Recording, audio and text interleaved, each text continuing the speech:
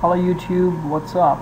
RJ here with Hacking University, and today I'm going to show you that how you can delete your softwares. You install softwares and entirely deleting that software means deleting any kind of trace, their registry entries or anything. So we need a complete uninstaller. So using the default control panel and that program's removing features does not work quite good because it just removes the software but not its folder, its registry entries. But I'm going to show you another good software called Revo Uninstaller. Basically it's Revo Uninstaller.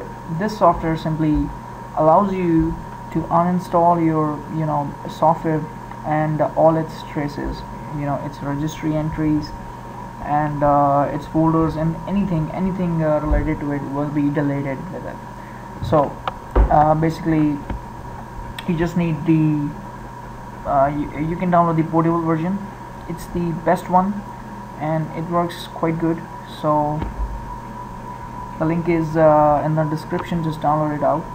So portable version is a good one, so just download it up, and when you fire it up you'll see somewhat the screen with your all the softwares installed. So like right now I wanted to uninstall the free YouTube uploader because it is not working, it's giving me some problems.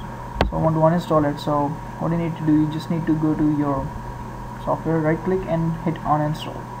Now it asks you to, if you really want to uninstall, hit yes. Now they have some uninstalls mode: the built-in mode, the safe mode, the moderate and the advanced mode. I think you should go with the advanced mode, which is the slowest mode because it scans all of your registries and it's the advanced version. So it will delete your software, its folders, registry entries and pretty much everything related to your software. So going to the advanced version and hit yes. Now it asks you to uninstall. Just choose it, complete uninstall, uninstall. That's it. Now hit next. Now it scans for your registry entries and any kind of leftover files on your hard drive. So you have to wait because if the software is bigger it might take some time, but now this has done, so we will hit next. Now Revo Uninstaller completed the uninstall procedure successfully, so hit finish and that's it. So there can be some stage you might get some registry files. It asks you if you want to delete or not, so you just mark them up, delete it up and hit next. So it will remove your registry entries, but I was not having any registry entered with this thing because earlier I removed it and maybe at that time I removed the registry entries and now it's not there. So it depends on your software about how much registry entries, or you can say anything you leftover files you can get. So just grab everything up and uninstall it up.